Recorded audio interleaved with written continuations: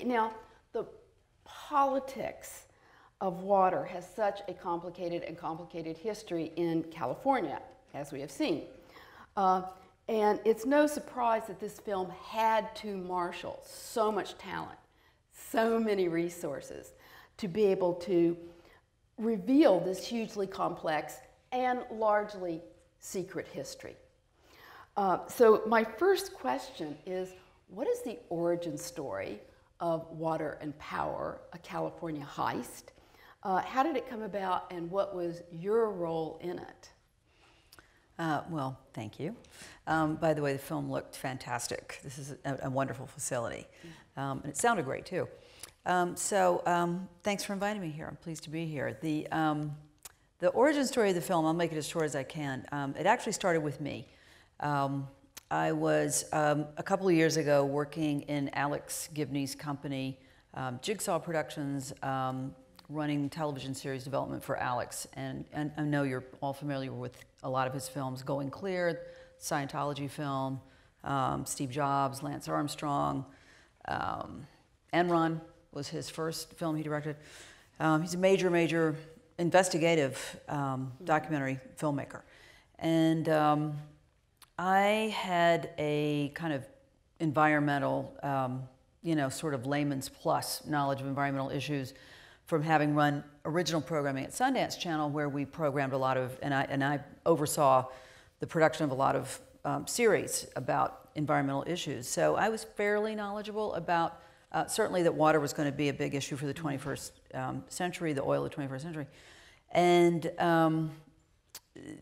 cut to 2 years ago when I'm at Jigsaw and picked up the New York Times, and I was living in New York at the time too, read an article about how some aquifers were collapsing in California. There was subsidence, the ground collapsing.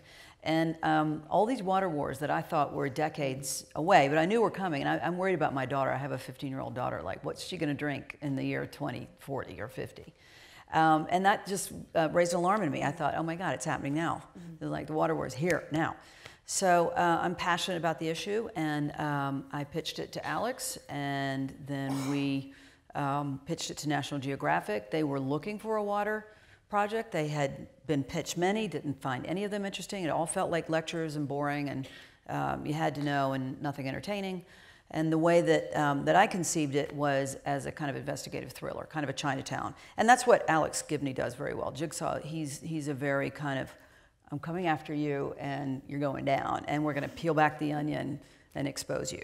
So Enron, Alex likes to say his epitaph should be, I'm the guy who made accounting entertaining to America. Because it is really, but he's a kind of intellectual filmmaker who makes entertainment. So I was in the right company at the right time, and California was in this historic drought, and will be again. And we had all these rains in January, which relieved the surface situation, but the groundwater situation is still like you can't replenish those aquifers that are gone. Some are more shallow, like the Kern Water Bank one, so they can be recharged, they can be used for surplus water. But after decades and decades of pumping, it's anybody's guess, how much water's down there, and that's something we can discuss if we want to. So anyway, long story short, I was in the right company at the right time in the right marketplace. National Geographic was reinventing its brand to kind of get back in touch with its blue chip origins. They like environmental, they want to be known as an environmental company, and they wanted a blue chip documentary from a filmmaker like Alex Gibney. So Alex EP'd it. We were lucky to get Marina Zenovich, who's an award-winning filmmaker who had done a documentary on Roman Polanski several years ago. So she's made the film about the guy who made Chinatown, and here she is making a film about the modern-day Chinatown politics. So that was 2 years ago. It premiered at the Sundance Film Festival this year in January, and then premiered on National Geographic in March as a companion, or to kind of introduce a three-part water documentary series that I hope everyone will check out, called Parched: The Water Wars. You can tell I'm an ex-academic. Always put a colon after my titles. So Parched: The Water Wars. Those are 3 one-hour documentaries about water issues, 2 different stories that are also great by different documentary filmmakers. That was a series that followed this. They were actually, Should I tell that part of Yes, it? They were all yeah. sold as, it was conceived as a 6-part series. National Geographic bought it and they only wanted 4. Water and Power was going to be episode 1, and they wanted that to be a feature length, you know, a 90-minute doc, and the others are 1 hour. And then eventually they just decided to sort of slice it off from the series, and it became its own thing. There was a 3-part series called Parched: The Water Wars behind that. And then, but Parched has been shown on National Geographic. Yeah. Mm-hmm. And It all aired in March. yeah, and one of the things I liked about just looking at a little bit of that series is that it tried to take the issues that you found in Water and Power and extend them to other places on the planet. Like one of the series is about global water issues, and the segment that I looked at was on water issues in another very conflicted area with very contested water issues, and that was Israel-Palestine. Yeah. So was that an idea to be able to take some of the ideas that were in Water and Power for the series and then be able to expand it both around the country, because there's some other areas of the U.S. that get covered in Parched? Yeah.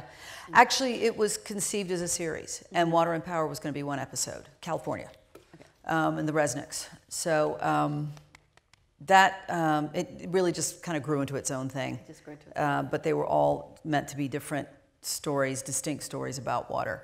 And not all about groundwater, but kind of eventually it all becomes groundwater issues, not just drought issues, but issues of contamination. So we told the story, in 1 episode we tell the story of Detroit by bookending it with the story of Flint, because the problems of Flint are the problems of Detroit, but Detroit's water problems are that's in hock to Wall Street, basically. So that's a different issue. They have water, but it's not good water, not potable water. And then there's a global episode as well, which goes from the Middle East to China and India. Syria is. It starts with Syria. Covered Because Syria is a water war. Syria is very much a water war. Yeah, there's a drought at the origin of that civil war. Yeah. So water is becoming, everything's about water. Everything's about water. In the global episode, one of the things that I was passionate about was, I read another article about China getting a 5th water station in Antarctica. And Antarctica is governed by a treaty that expires in 2048. And I think 52 countries are party to it, and only some have the resources to have water stations. So Russia has several. We have like 6, I think. Now China has 5. And at the tail end of this article, after talking about all the interests that China and these other nations, including us, have in Antarctica, you know, as global warming happens, and it melts, and there's going to be, you know, mineral resources and oil and all kinds of things exposed, and water. Because if, 3% of Earth is fresh water, and 2% of that is locked up in the polar Antarctica and the Arctic. So we're using 1% of the Earth's water in the surface water. We use rivers, streams, lakes, etc. So there's quite a bit. And people have thought about, like, this one guy had this crazy idea to tow an iceberg, chop it off of the Arctic and tow it to Europe and sell it, or Africa. He actually tried an experiment with it and kind of like melted on the way. Well, one just fell off the size of Delaware. Yes. So, Yeah, it's a continually relevant maybe issue. we could send the Resnicks, put them on that. Yeah. Well, they have Fiji water, which is... Oh, yeah. Anyway. Well, one of the things that a successful documentary does, and I think this one does it, is to reframe the issue. And you see this throughout the film. I mean, water is gold. Water is oil. It's actually more valuable than oil. We'll have more contestations around oil. Water is a marketable commodity. It's not a public utility, public good.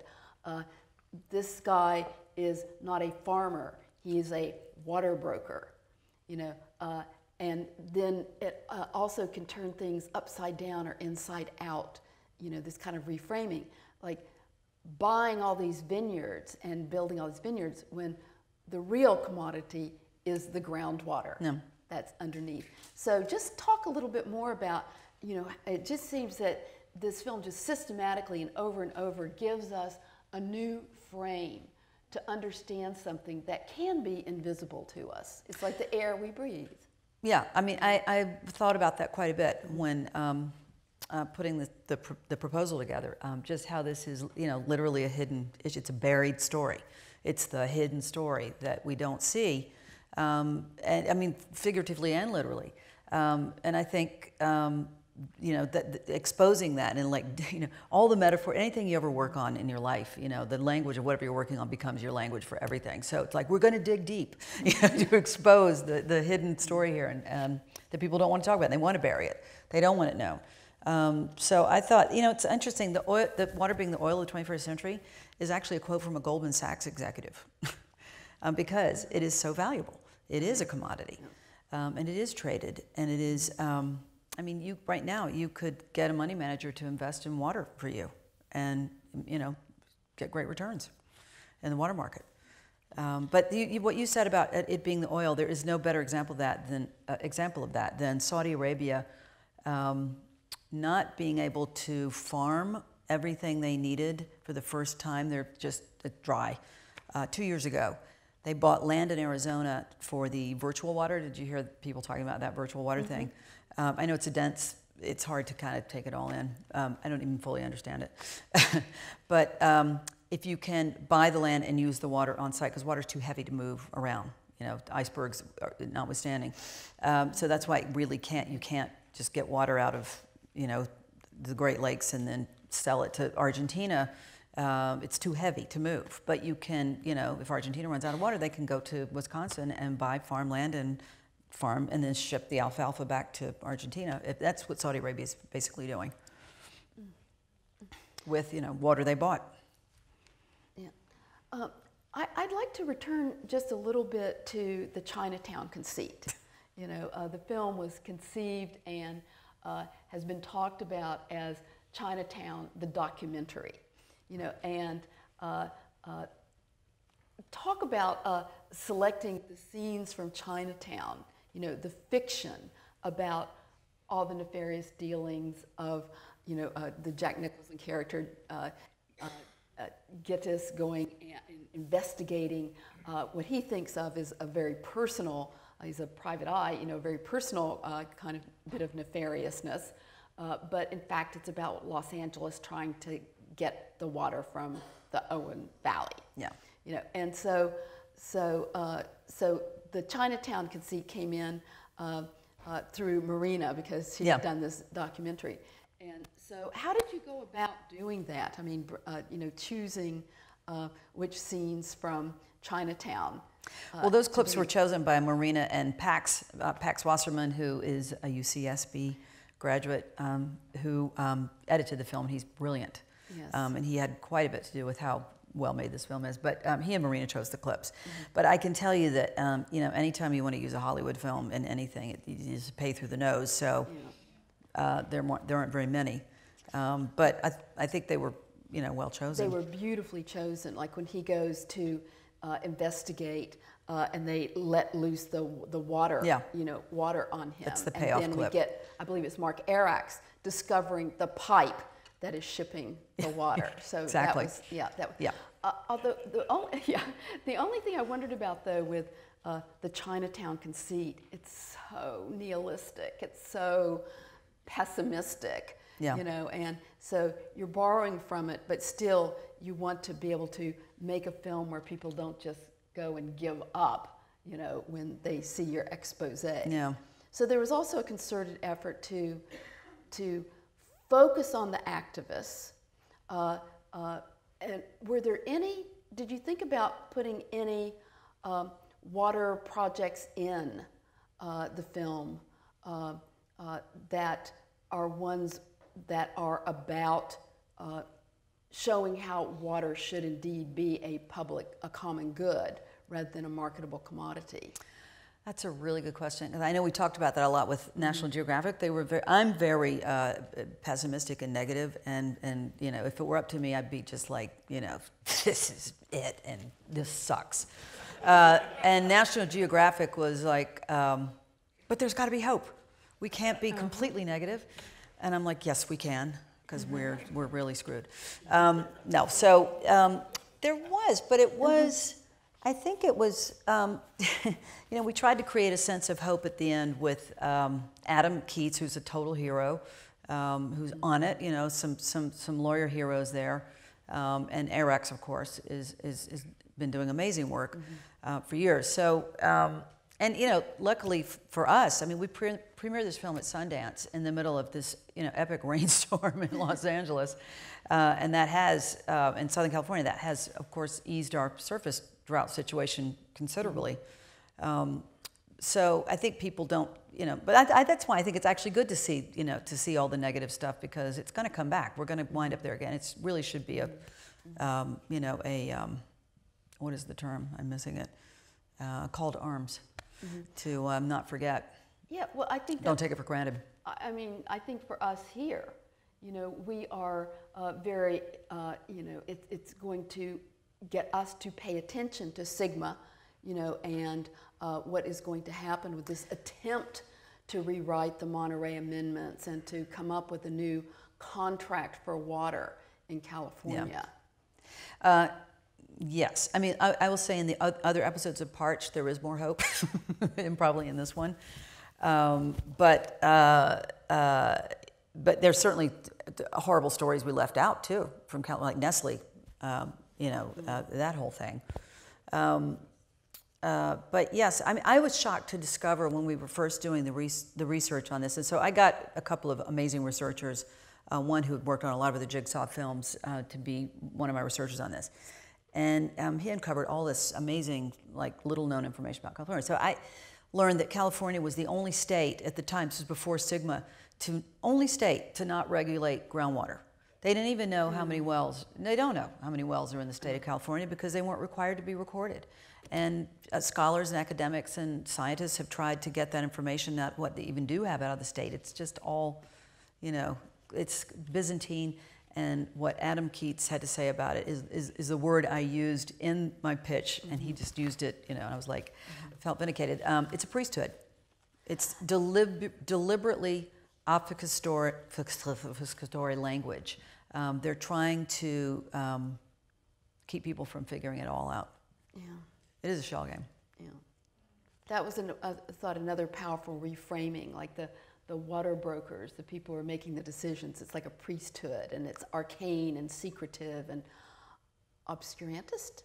Yes. It is. That's yes. a better word. Oh, okay. Yeah, and there are layers and layers, and the language is crazy. The language is really bureaucratic, and you know, things have multiple names, and they all sound the same. The Department of the Water Board. Blah, blah, blah. So it takes a lot of, and that was a huge part of what we had to do, and the production team and the story department, which was really just 2 people on this film. But I mean, you've got, you know, something of this scale with this much information, it's so dense, has to be unpacked and repacked for you. And I don't even know if it made sense to people. I hope it did. It was a lot of hard work to just continually try to clarify what had gone on back there. Yeah. So, as I was saying, that our student filmmakers, you know, once they identify their topics, and you know, they have to begin to see, you know, how they're going to frame the story, but also who all they're going to interview.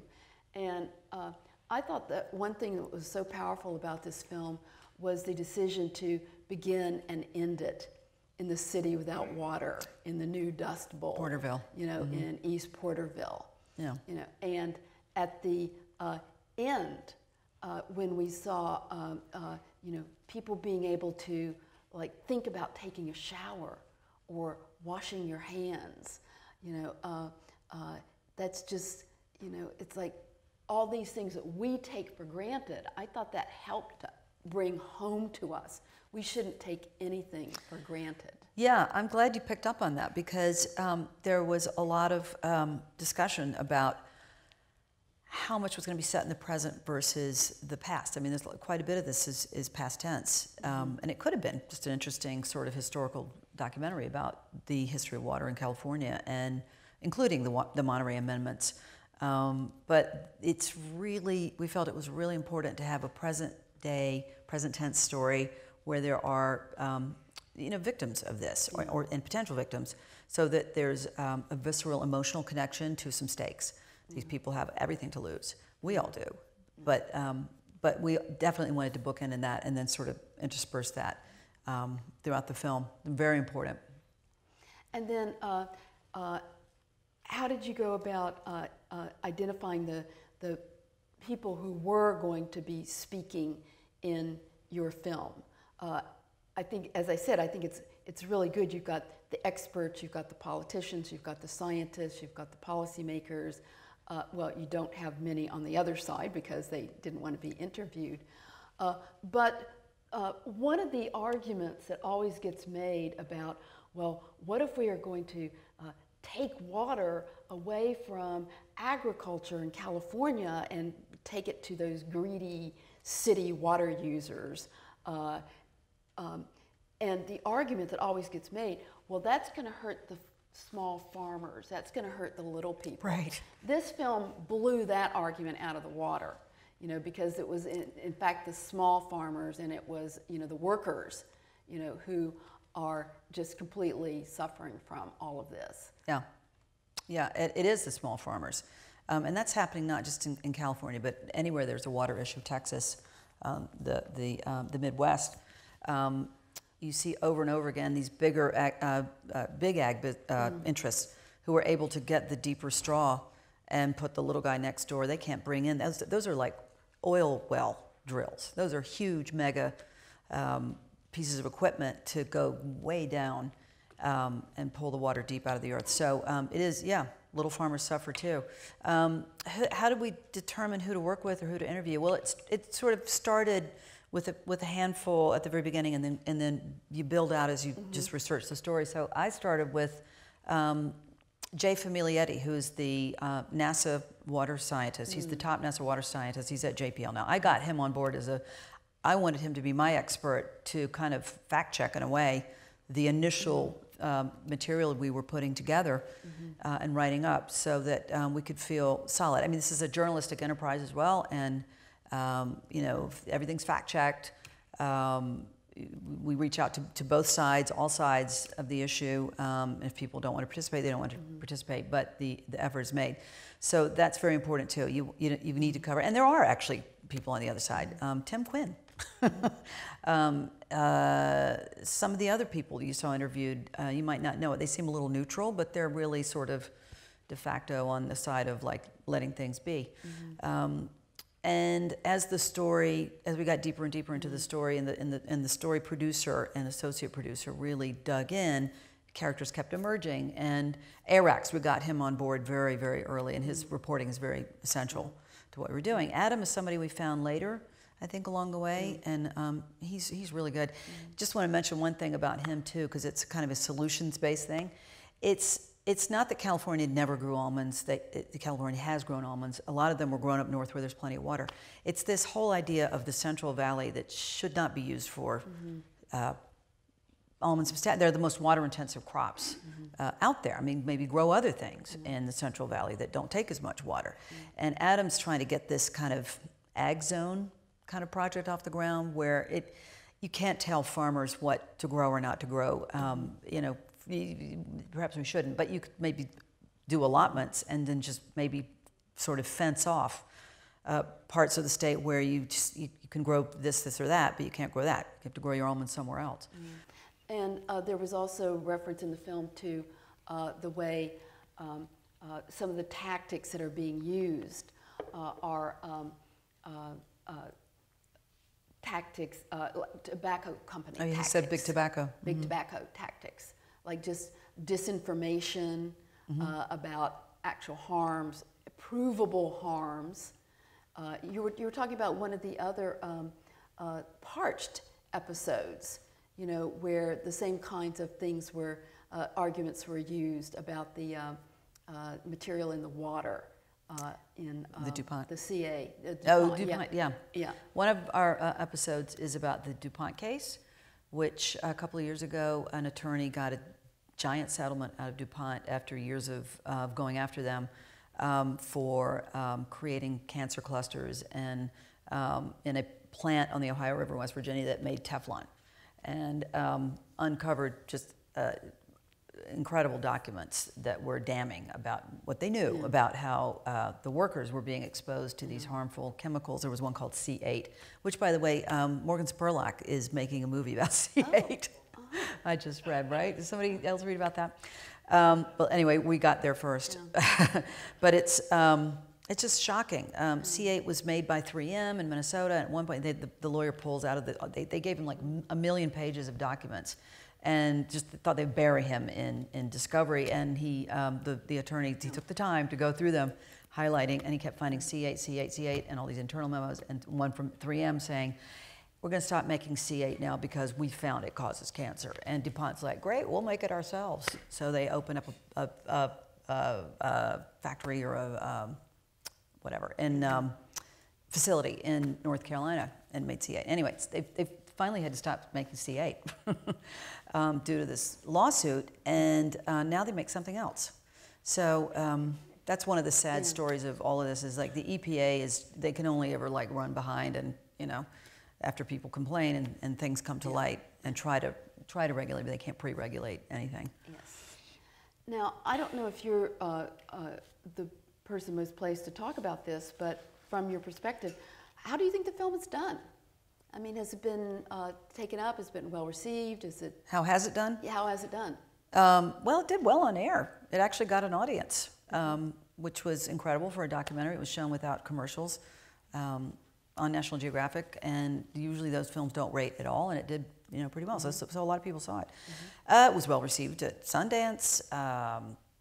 It's been shown in a lot of venues, theatrically, other festivals.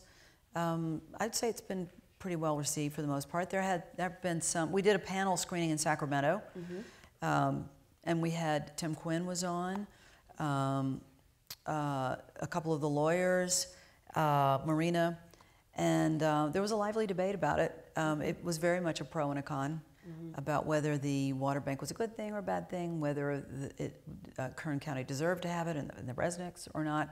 There was a real, you know. So I would say people are paying attention and discussing the issue. I hope it gets seen more widely. I wish they would rerun it. So I think the message of the film and of a lot of the discussion here is that we all need to become policy wonks around water. To be an activist these days, you have to be a policy wonk.